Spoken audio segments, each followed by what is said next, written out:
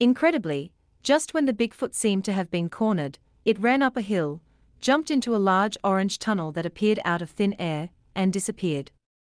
The entire tunnel immediately vanished as well. It seemed as if the being had created an opening in the fabric of space and time at will, and then, as soon as it had crossed over, shut the door behind it so no one could follow. If true, this mind-bending phenomenon is proof positive that whoever serves as interdimensional doorman at Skinwalker Ranch is in complete control. As well funded as WWOW's study of the Skinwalker Ranch was, as the 1990s drew to a close, the team of investigators seemed no closer to getting to the bottom of things than when they had first arrived. From the very beginning, former owner and current ranch hand Terry Sherman had insisted that the research should be approached like a hunter stalking wild game. He believed that since whatever was behind the phenomena was obviously watching their actions, any overt show of cameras and other instruments would make the unknown force go into hiding. Terry advocated employing as much stealth as possible, only using minimal equipment, and setting up discrete viewing posts far away from each other. The NED's researchers did not follow this advice, however. Instead, they installed cameras all throughout the property, set to film just about every square inch of terrain 24 hours a day. But just as Terry had feared, as soon as these cameras were put in place, the camera-shy skinwalkers made themselves scarce. In one area that had previously been a hotbed of activity, a total of 6 sophisticated surveillance cameras were installed. Previously, this location had been beset by almost all of the standard skinwalker activity, including cattle mutilations, flying blue balls of light, strange aircraft, and the infamous portals that opened up over the horizon. The 6 cameras were set to film every section of this paranormal paradise 24/7. But just as Terry had feared, all of this equipment seemed to make the unknown force go dormant. After several months of filming, nothing of any significance had been captured on tape. Before the cameras were installed, many members of the research staff had personally witnessed bizarre phenomena taking place. But as soon as the cameras went up, the game was over, and the power behind the skinwalkers decided to lie low. For about a year, everything was so low-key that some began to think that the presence that had been haunting the ranch had simply moved on and left the area for good. The silence was finally broken on July 20, 1998, when Terry Sherman, who was on duty at the Command and Control Center, was made aware of an unsettling occurrence. Half of the cameras tasked with filming the terrain had been knocked out simultaneously. It had been storming heavily the past few days, so Terry naturally assumed that there was some kind of electrical failure due to the rain or thunderstorms. He went to inspect the downed cameras to see the damage, and found that while the cameras were indeed damaged, it was not by lighting. To his amazement, he saw that the 3 cameras which had gone offline had all of their wiring forcefully ripped out. It looked like a bad case of vandalism or sabotage, but the fact that the equipment had been so expertly torn asunder from 15 feet in the air made that seem highly improbable. All of the cameras were positioned atop 15-foot wooden poles, so any conventional saboteur would have had to scale the poles to rip out the wires. Climbing up a narrow pole and holding onto the smooth wood while tearing out the thick wiring would be a practically superhuman feat. The wires had been held in place by thick PVC pipes that ran down to the foot of the poles, but all of these had been expertly detached. Each of the 3 disabled cameras had been afflicted with identical damage. The other 3 cameras, however, remained completely operational, and so the NIDS group turned to them to find out just what had happened. Fortunately, one of them had been pointed directly at one of the sabotaged cameras. The investigators immediately replayed the video from the time that they believed the vandalism had occurred. But incredibly, as they watched the footage, they could see absolutely nothing out of the ordinary. Perplexed, the researchers sent the tape to a lab in Las Vegas to have it digitally enhanced. The enhancement revealed the red recording lights on the damaged cameras, and this proved to be important, because the footage indicated that all 3 affected cameras had switched off simultaneously at 8:30 p.m. But still, there was no perpetrator to be seen.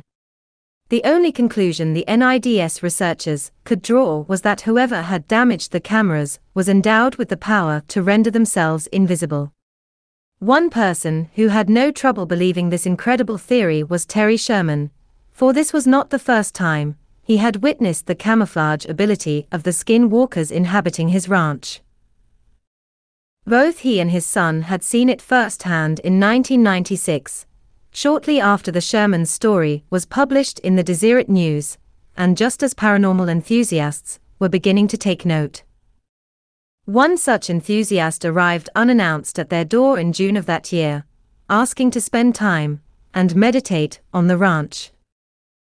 Terry was slightly amused by the request, so he went ahead and gave permission, thinking that nothing would come of it. Picking a pristine pasture near the woods, the man began to meditate just as he had said. He stood in the middle of the clearing, raised his hands toward the heavens, and with his eyes closed tight, began to focus on his inward being. While he was deep in this trance-like state, a sudden violent rustling of trees came from the woods. The man, lost in his meditation, did not seem to notice, but the Shermans watched the disturbance with increasing alarm. To their astonishment, they saw an almost completely invisible figure emerge from the trees. Due to a strange, pixelated effect, as if sunlight was being directed around it, the entity was so blurry that they could just barely make out its outline as it crossed the field in broad daylight. As they watched in stunned silence, the camouflaged being picked up speed and ran straight toward the meditating visitor. Before anyone could quite process what was happening, the entity stopped right in front of the visitor and erupted into a roar of aggression. The meditating man fell to the ground in shock at what he was seeing and hearing. After the deafening roar, the semi-invisible entity simply turned around and ran back into the woods from whence it had come. Coincidentally enough, Terry and his son watched the Arnold Schwarzenegger, Jesse Ventura film, Predator just a few months later and was struck by similarity between this real-life entity's capability and that of the fictional character in the film. In the movie, the alien predator uses an advanced cloaking device to make itself invisible. Were the entities on Skinwalker Ranch utilizing a similar technology? Is that how they managed to dismantle 3 complex surveillance stations without being seen, and without being recorded on the remaining cameras? It just might be, because scientists now believe that such means of camouflage is not as far-fetched as previously thought. Researchers all over the planet are currently perfecting methods of bending sunlight over objects in order to render them invisible. If we are beginning to master this technology ourselves, then it should not surprise us that another, far more advanced intelligence would have developed such capabilities as well. Perhaps it was such advanced technology that made it so easy for the paranormal denizens of Skinwalker Ranch to stay one step ahead of Bigelow and his associates. Towards the end of the NIDS era at Skinwalker Ranch, the most frequent intruders were not of the paranormal kind, but of the bored teenager kind. The ranch's notoriety had begun to attract trespassers and thrill-seekers with some regularity. In 2006, one of these trespassers was unidentified flying object enthusiast Ryan Skinner, who had first learned of the ranch by accident.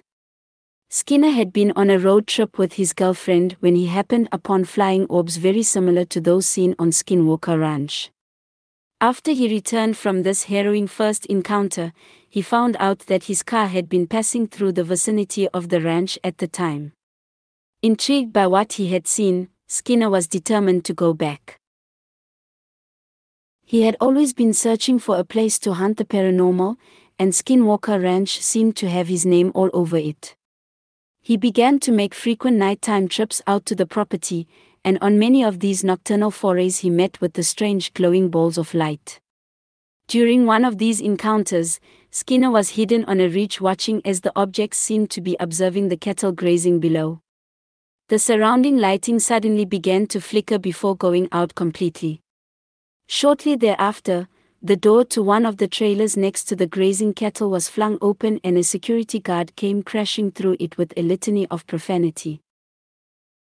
The guard made a beeline for a transformer box and fiddled around for a minute or so before the light snapped back on. The most interesting thing about this is that Skinner saw one of the balls of light turn its attention away from the cows and fly over to the guard.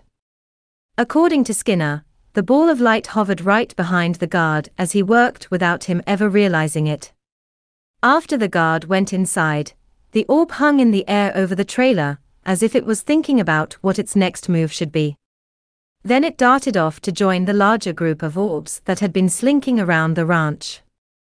Skinner's account seems to verify that as much as NIDS attempted to document and verify all of the strange happenings on the Skinwalker Ranch, the phenomena were always one step ahead of them. It was this very fact that led the scientists at NIDS to come up with perhaps the most startling conclusion of all, that they were dealing with a precognitive intelligence. Many have erroneously asserted that paranormal activity at the ranch disappeared when the scientists arrived. But it didn't. It merely changed its tactics.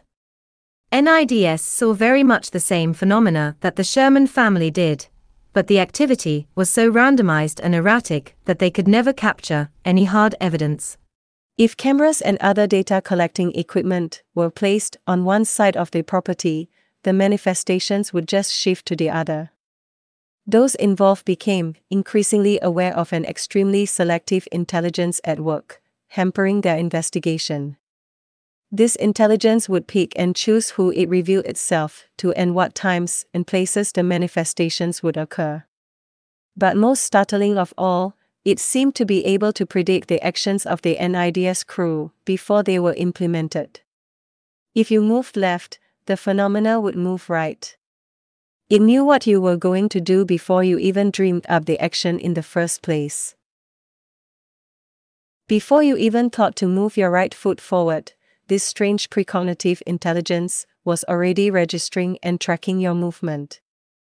The NIDS scientists assert that it is for this reason that they were never able to get any hard data on the phenomena of Skinwalker Ranch. Now, you may be tempted to think that that's merely a handy excuse for their distinct lack of results.